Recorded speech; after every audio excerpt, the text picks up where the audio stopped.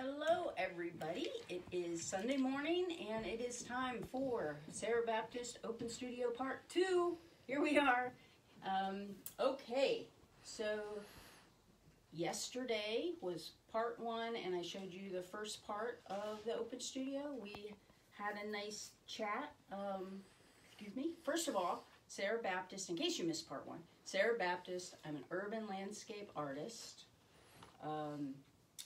All the paintings I showed yesterday and today are on my website. That's sarahbaptistart.com, and there's a menu item there that says Open Studio. So if there are any paintings that I show you and you want to get a better look at them, go take a look there. And you can get close-up looks and look at everything much more closely. So, and I also wrote a blog about this whole process. So go check that out, and also sign up for my email list so you get behind the scenes looks and exclusive offers when you're one of my subscribers. So please check that out. So, and if you missed Part 1 and are interested in looking at that, that's on replay. So you can check that out whenever you have some time. So I want to welcome you and thank you for taking time to be with me here today or whenever you are watching this. I appreciate that very much. This is my 5th Open Studio. Just to recap a little bit, in case you didn't see number 1. I've been painting for 6 years, been doing the Open Studio for 5. I really enjoy opening up my home, and this is a wonderful way for me to share my whole body of work and some things that people don't always see that I do. And meet new people. It's a wonderful way for us to just exchange ideas. And with COVID, not everybody's willing or wants to come into the home, so we're switching things up this year with this virtual thing. So we're making history with the first virtual studio tour. So I'm new to this. Bear with me. I'm not one to usually talk about my art. I am a painter for a reason. I'm a visual person, not a talker. So we're learning as we go, and I appreciate your patience with me on that end of things. So yesterday we talked a little bit about my history. I started as a set designer, and as a set designer, I showed a picture of a set that I had, a little model. Go check that out. It's really kind of interesting.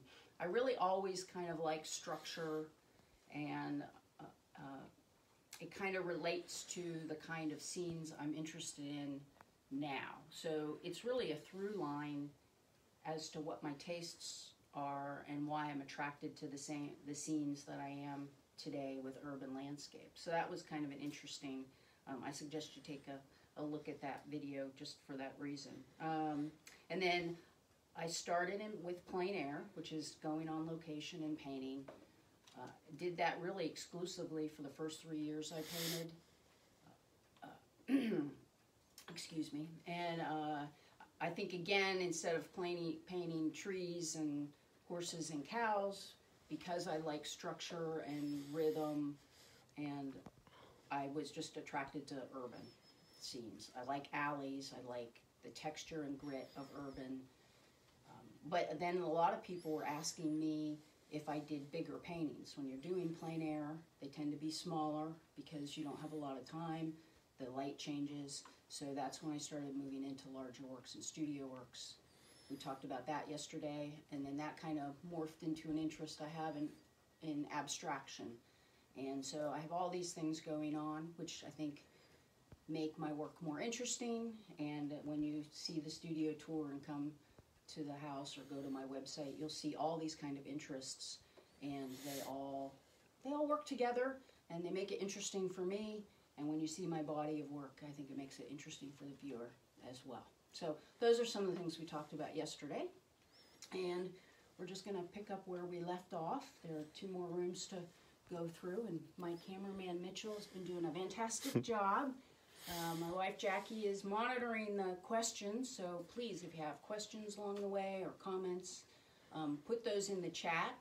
We like to hear from you and know that you're here, And Facebook loves that too, so it helps me out. So even if you're just watching, just say hi.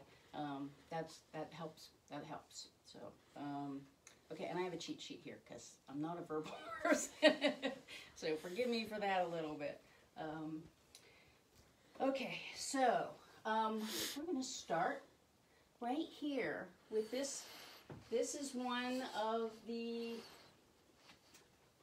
This is obviously a studio piece because it is so large. It's a 3 foot by 3 foot piece. I did it based on a photograph I took at an Amtrak station. It's called Waiting. Obviously, I think that's obvious. People waiting for the train, right? I started adding people into my paintings, I think about a year and a half, maybe about a year and a half ago too. I started years ago, 20 years ago, doing figure sketching and drawing. And when I first started doing urban, I didn't want people in the paintings. I kind of like the starkness without them. But I've just started introducing them. There are times I want people in the paintings, and there are other times I do. So I really love this piece. So, and it's interesting because you can start seeing some of the abstraction in the windows. That's that's starting to filter in to this painting. So that's called Waiting, and let's go into this one. So if you look straight ahead, there's another studio piece with a person, with a figure, and this is based off. This is called Bus Stop 4. I have done obviously 3 bus stop paintings. They have all since sold. I would go down here. I'll show you. I have gone down in Wilmington. There are some Rodney Square where people. They've since changed this, but people would congregate. It was a major hub for people to catch the bus, and I would just sit down and do little sketches of people sitting and waiting for the bus. I love doing this stuff. So I have, and these are just some other. I do go out and just do some sketches sometimes. Sometimes it's right before painting, but sometimes I was practicing doing cars because I really was awful doing cars when I first started. I kind of feel like I'm not great at doing cars yet. Other people say I do okay. But anyway, so with the people, this is one where I took some photos, but I also would just practice doing people in poses, sitting naturally. And I did that painting. So I love that kind of just natural waiting, thoughtful, They all have a story. You wonder what that person is, what their life is, what their circumstance is, and I don't want to tell what I think about it because I like the fact that you look at that and bring your thoughts to it. That's kind of what I miss about the interchange of having people come here, because then we can have that conversation about it. And I like to hear what people bring to it and what they see. So that's something I do miss about having people come. Although we do have some people who made appointments today, and I'm excited about that. So I also wanted to point out on the mantle, there are a couple pieces here.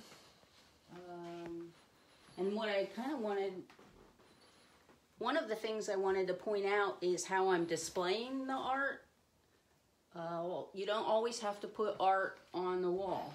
And you also don't always even have to frame it. So this is just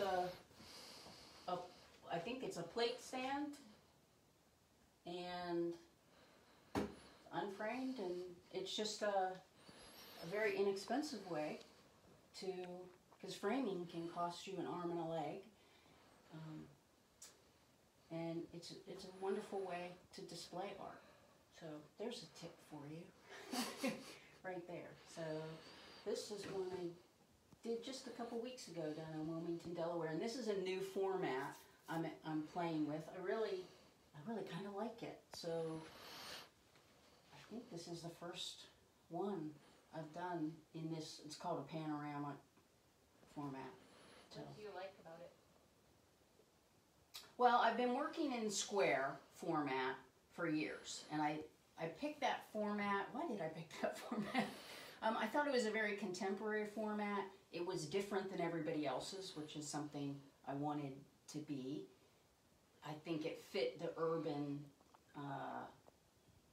vibe I was doing. But this I feel a little trapped now sometimes with that square. There are times when I'm, like for instance that bridge has that horizontal, and so there are times I'm out there and I'm in this square, and what I'm seeing has more of that horizontal access to it, and I with the square I'm stuck. So and also with some of the wires, some of the intersections, it's just I'm running out of space with the square.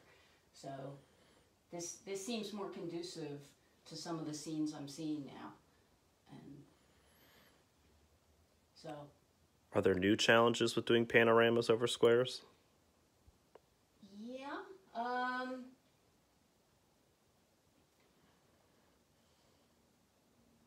there new challenges? There are always new challenges. Yeah, it's just a matter of how to place it on the canvas, how to place it. And I'm not one, I don't usually like to cut things off. So for instance, cutting this building off, it's kind of feels a little weird to me. So that's, that's not natural. So, and then for instance, let's back up. This is the one I did, and this is big. So this one just covering all the territory. And I really should have spent, I was in a hurry with this one. This one I spent probably about a little over 2 hours. My parking meter ran out, and I needed to come back and get ready for the open studio. So just covering this much ground, and I wanted to do this, that was tiny. That was small. That's the thing with panorama.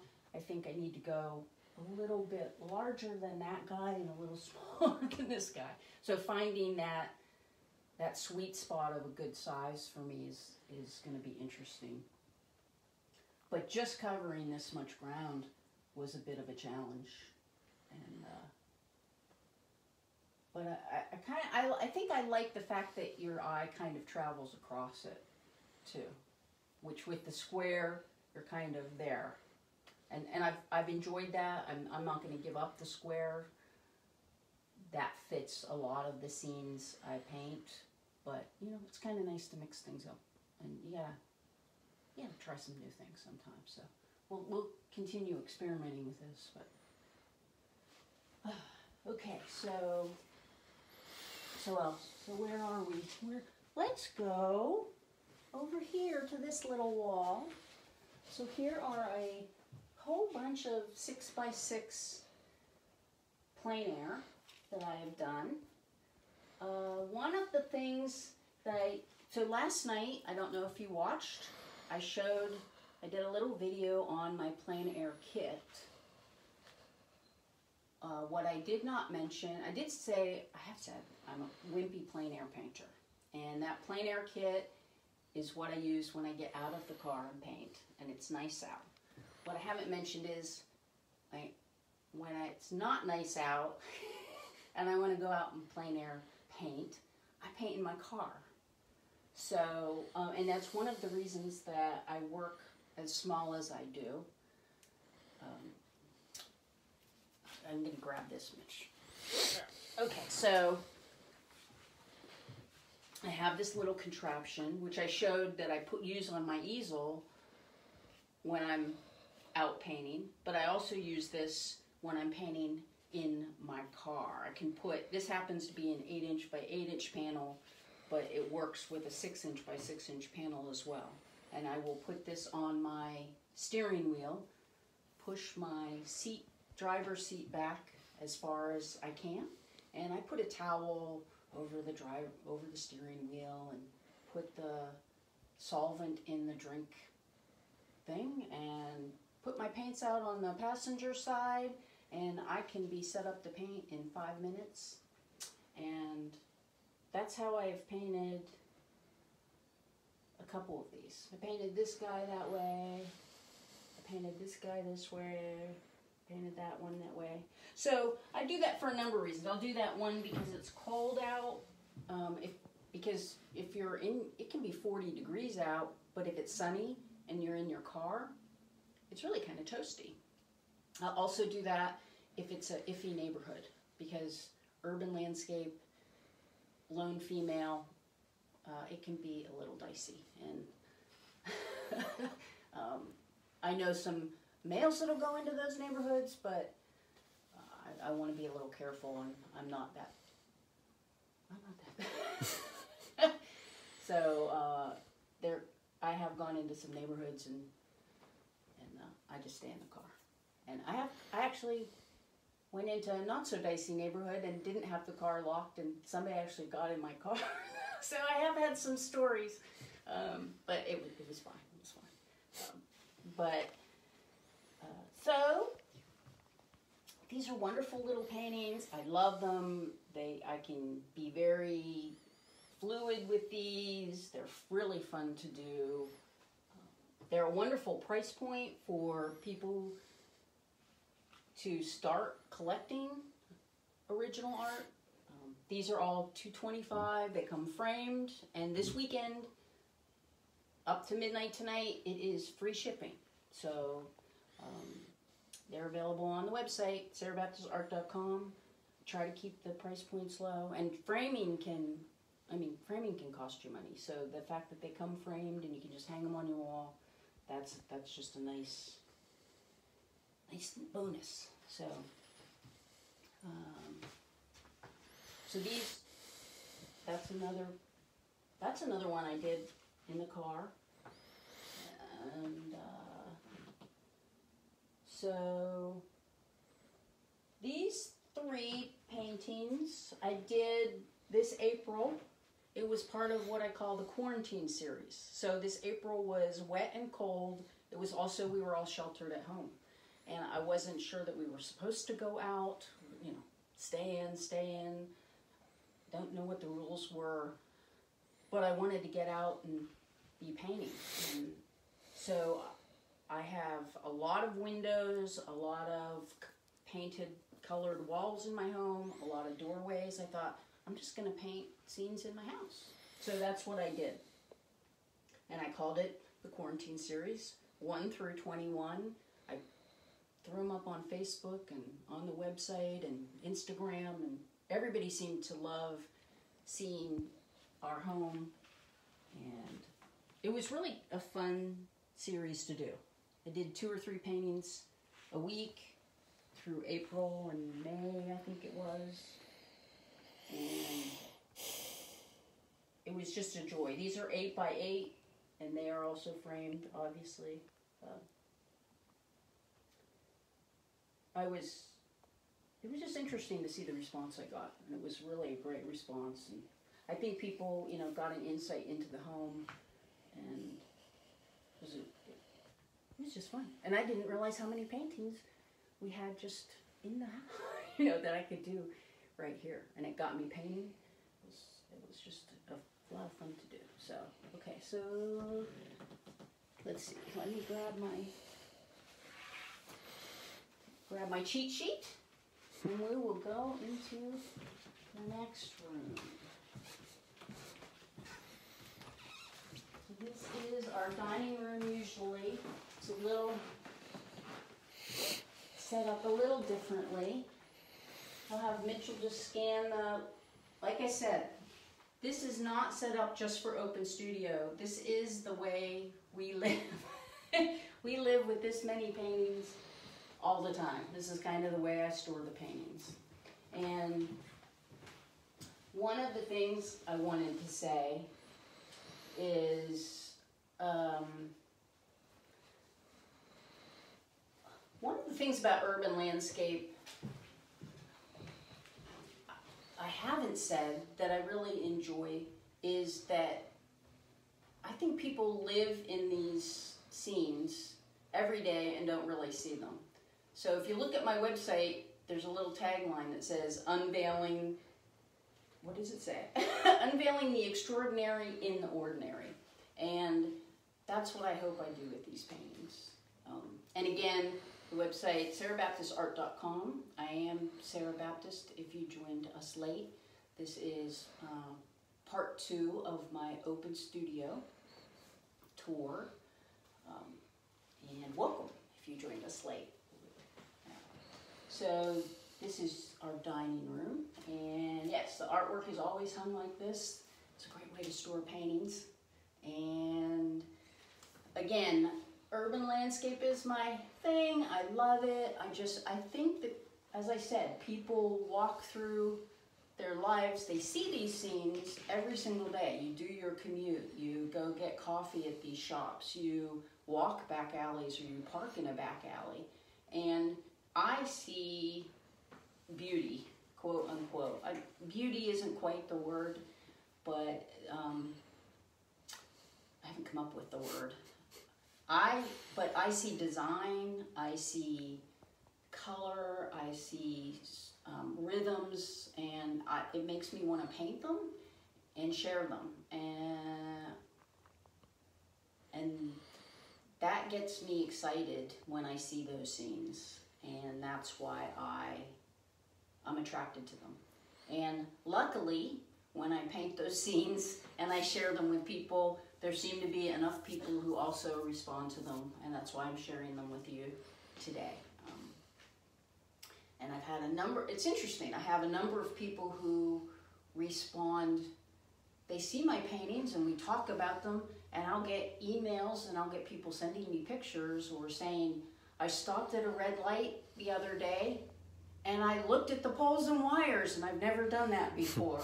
So they have a new appreciation for some of the things that they are around them every single day. So I think that's really cool. That's something I really enjoy.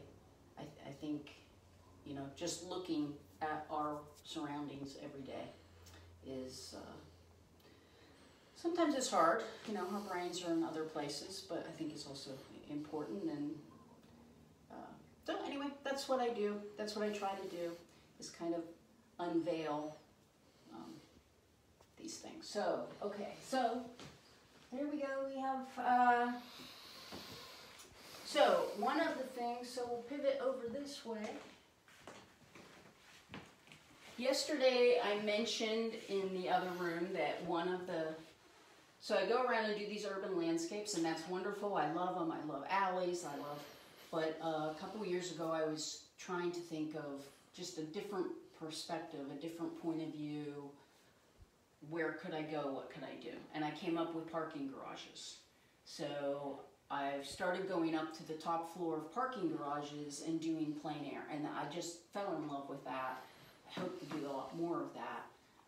But up here, you'll see, this is one of the paintings I did. It gives you a completely different perspective and different angles. And that is what I love about that sort of, and then these are 2 paintings that I did in the studio. When I'm up in the garages, I take a lot of photographs, and then in the winter months when it's cooler, that's when I do the studio work, and that's when I would do these larger paintings. This one is called Break. That's Break. The guys were on break. Another instance where I have added figures into the work. And this one I was just fascinated with the contrast of light and dark, obviously. Really like that. And of course, those sketches of cars that I did kind of came in handy. So working on that. So let's see, what else? And then, okay. Oh, and I wanted to mention, here's the case. Somebody asked yesterday about plein air and if things ever happen that I have to change the painting. And this mail truck, I mentioned this mail truck painting. This is a painting I did, and I set up on this corner, and I really wanted the painting to be about that angled pole, and there was a little painting behind that, or there's a building behind that mail truck or something. But it was supposed to be about that pole being silhouetted in the sky and the buildings being on the side. Well, I start the painting, I'm well into it, and up pulls this mail truck. And I said a few choice words probably, but I'm like, okay, how long can that mail truck be there? You know, he's gonna run in, he'll be there for 10 or 15 minutes. I'll just keep painting. So I kept painting. 10 minutes goes by, 20 minutes go by. I've painted what I can around. I mean, you can't finish this side of the painting and this side of the painting and have the middle completely undone. So I'm like, okay, you know, it's been a long time and it's just sitting there. There's no sign of him coming back. I said, I guess I'm painting the mail truck. That was the choice. So I was smart enough, I have learned, I whipped out my phone and took a picture of the mail truck there, because I thought to myself, as soon as I start painting this mail truck, he's gonna come out and drive away. So I started painting the mail truck, and about halfway through painting the mail truck, he got it. He came out and drove away. But I had enough of the mail truck in there that it was fine. I did have to use the photograph for some of the logo detail. But, you know, that is an instance where the painting and being out doing plein air, you have to be somewhat flexible and go with the flow. But you know what? I love the fact that the mail truck's in there. I mean, one, the story, but it kind of makes the painting now. And, yeah. Anyway, that was a fun little story. And, okay, so if you want to just, here's a painting that is part of when I was up on top and looking down. Another, obviously, you see more of the street. And these are just more plein air. I have a few, just a few. So, and I think that just about, oh, this is one too. This is one I did in, I was at a hospital parking lot. And this is Wilmington. And Wilmington Hospital. And so that's a parking garage. So there are a number of parking garage ones I've done in here. So, anyway.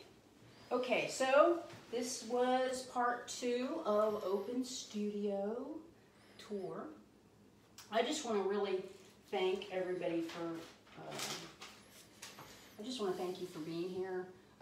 Whether you're watching it live or watching it on replay. This whole virtual thing has been very new to me. I appreciate your support and watching. And I really believe that original art can help inspire us and lift us every day. And on that note, I wish you well. I hope you'll check out my website, sarahbaptistart.com. Join the email list, and I will be live tonight at 7 p.m. in my studio. I hope you'll join me then. Have a wonderful day, and take care.